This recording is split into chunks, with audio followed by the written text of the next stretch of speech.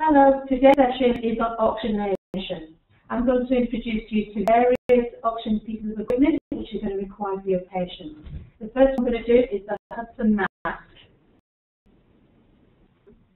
The Hudson mask, or a face mask, it has no other attachments apart from the mouthpiece and the oxygen tubing. Get your patient with permission to allow us to give the oxygen. Okay, happy to have some oxygen?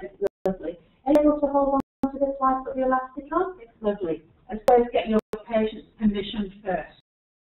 Okay, hold on to your mouthpiece, lovely. Attach up the band around the head, make sure that it's not affecting the ears. Hold aside to make it just, but not too tight, and just squeeze the metal piece of front. This is to support the bridge of the nose. Too tight, just release the elastic, and it'll put down. One important aspect of oxygen therapy, besides giving the oxygen, is maintaining skin integrity. We have to check on a regular basis that the patient's ears are not going to get damaged because of the elastic. Check on a regular basis around the pinner to make sure that the elastic is not stuck around the edges. So around the bridge of the nose, that there's no blistering or bruising becoming evident.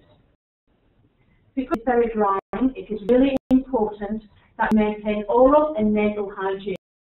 So red mouthwash and regular nasal care to prevent this drying effect. If we're trying to take the mask off, get a patient to hold on again. Torsion is required. The elastic band again comes over the head and comes down.